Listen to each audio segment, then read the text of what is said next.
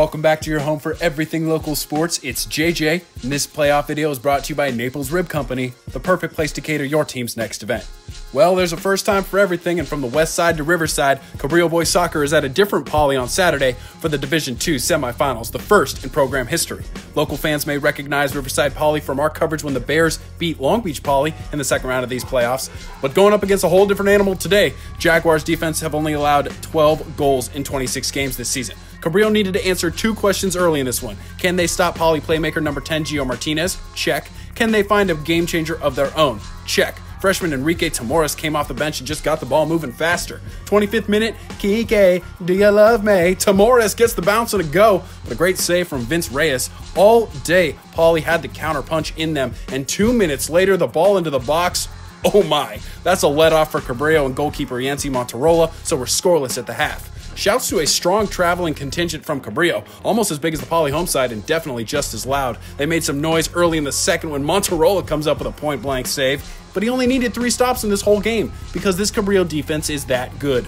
The wall. They are fearless, focused, they outthink and outwork their opponents. How about Alexis Torres just destroying it defensive midfield? And then all of a sudden, against the run of play in the 48th minute, Eduardo Mosqueda is going to go up and over with a seeking ball for Arnold Giron. And although he scuffs the shot, you could feel the whole stadium perk up at the sight, and they would see it again. At the hour mark, Leo Corona comes back into the game, fighting hard, and he wins out here. He's going to hit Giron, who puts 3 phenomenal touches on the ball, and hey, Arnold!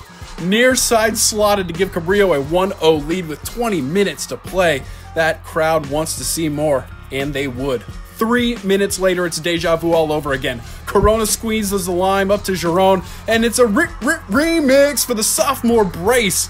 Kid is the strongest Arnold this size at Conan the Barbarian. Almost identical plays. The sophomore has just such incredible balance. Now, Poly would pull 1 goal back in the 67th minute, but Giron went right back to work in the 70th. This is 10 minutes after his first goal. Mosqueda's cross into the box, and if you've got a sombrero, throw it in the sky.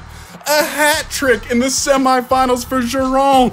It's incredible to know you're watching history in real time, and I'm thinking of Juju Smith-Schuster for Poly football, Casper Ware for Long Beach State basketball. To call them clutch performances doesn't do them justice. Today is a special day in Long Beach sports history because it's winner, winner. Cabrillo is going to a championship game dinner for the first time in school history. Unbelievable stuff from Giron, a legendary performance from the sophomore.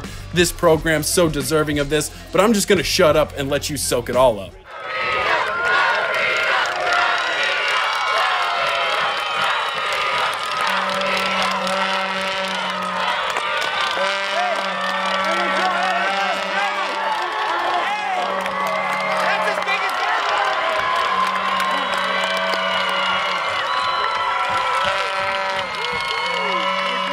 Jags not done. They will play for a plaque next weekend against Arlington. And for all of the coverage before, during, and after that championship bout, you keep it right here at the562.org because we are Long Beach Sports.